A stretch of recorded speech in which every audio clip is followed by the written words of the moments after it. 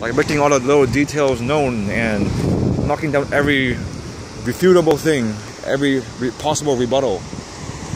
But life's not always a debate, not always an argument, not always an essay. Sometimes you gotta keep it more simple than it really is. I remember a lot. In fact, I think there was that a Cascade song or a Deadmau5 song? Yeah, that's the thing about me. I remember things. I'm sentimental. I got a freaking box of sentimental stuff. It's a pretty huge box. It's like one of those big moving boxes. But that's maybe a fault. I gotta learn to let go of some stuff. Some things are nice to look back on. Some aren't. But as I was saying, I remember my blog posts from freaking high school. I guess either I was on another level back then, or I was really bored or lonely, and I was surprisingly more insightful and introspective at my age than maybe I am even now. Oh, this is a nice beach area, but I hope there aren't crabs again.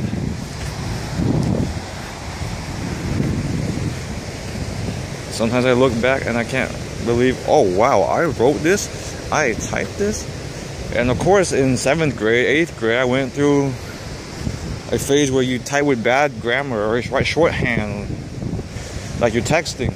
But eventually I wrote coherent sentences, simple sentences, complex sentences with proper punctuation and capitalization and whatnot.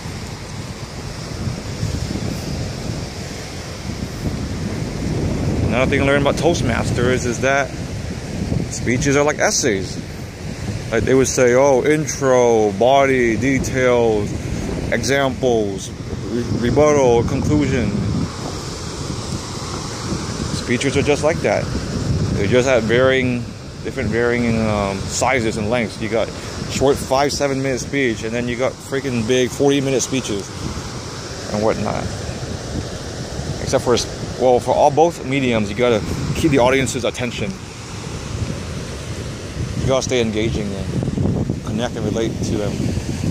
I remember lots of speeches, lots of essays, lots of written or verbal things that I wasn't captivated within the first few sentences or first minute, and I just checked out the rest. And every time I tried to pick back up, it got boring again. So you had to stay captivating, relevant, engaging. I mean, you can be technical, but it can't be the only thing you are. Unless it's for the right setting, you know? You go to some kind of conference, of course the speeches will be super technical. But that's for a different audience. If it's for like your daily audience, daily Joe Schmo, daily patients, then there's no need to be super technical and use all these terms like this, show how smart you are. They know you're smart. They trust you already. I got in trouble for like using too many technical terms. Like one PT I work with, he says just keep it simple. Like so many things you already know. Sometimes I need a lot of hand holding to figure things out, but at this point you gotta be able to figure it out on yourself. Because I guess that's where math comes in. In the end, about the problem solving, whatever, it comes back to that. It haunts you. Even though you pass algebra, trig, calculus.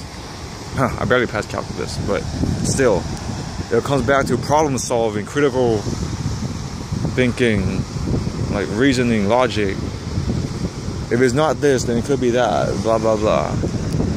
It may not be directly related to math or numbers. Like, I'm pretty sure I'll never use a derivative or integral ever again in my life. But math is applicable in that way. If they made math classes like that, or at least something more applicable to real life, like taxes and salaries, then it'd be more engaging. Like, oh, I'm sure I'll use the quadratic formula again in my life. Wow. Odds are I'll come back to Monterey. My aunt's gonna live here. There'll be breaks.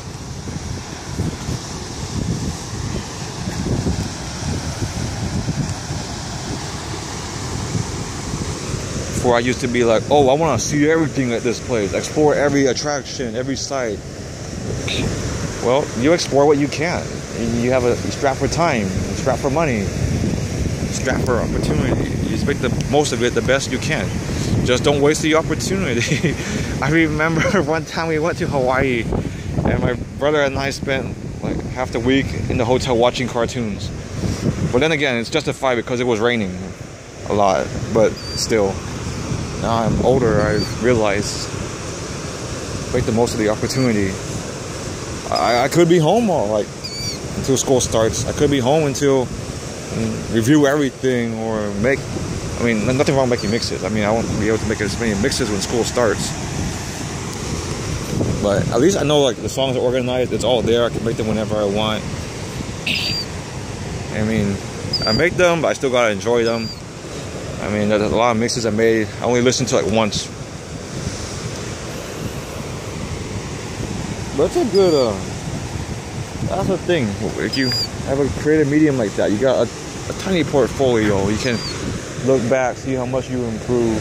Oh, some people have artwork, some people have like YouTube videos, some people, for me, I got my mixes.